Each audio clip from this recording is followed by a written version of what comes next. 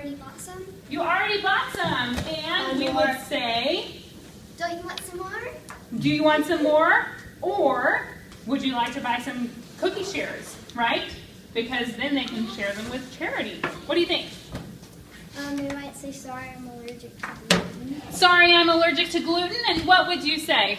Well, would you like to try our gluten-free cookie? Exactly. That's a great answer. Would you like to try our gluten-free cookie? Okay. Let's try this thing. So, Cookie College, the most important thing to know about the Girl Scout cookie sale is that it is a girl-led business.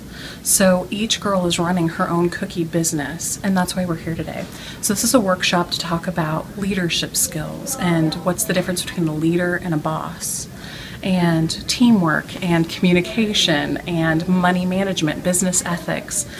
These are all really important things when running any business. And so when the girls run their cookie business, they're not only running a cookie business, they're learning about how to run businesses in their future, which is part of our goal here today as well.